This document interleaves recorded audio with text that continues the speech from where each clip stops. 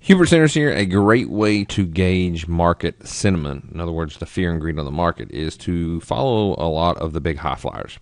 So there's a lot of speculation in them, so it'll give you a really good edge onto what's going on in the market. So one of them is Apple. Apple does not act bad. It does not act good. It just acts kind of blah. So what you need to do is take a handful of stocks like Apple. You also go look GOOG, if I can type correctly. GOOG, hitting the buttons too fast.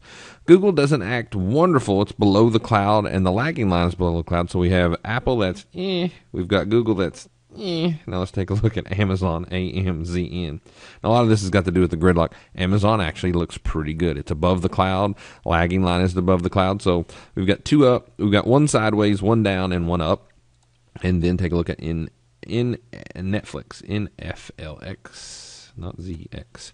Netflix X, wonderful, looking good. So we've got one up, one down. One down, one sideways, and two up. So overall, that's a positive expectancy that the market will probably grind higher. Good luck. Hope it helps. See you on the next video.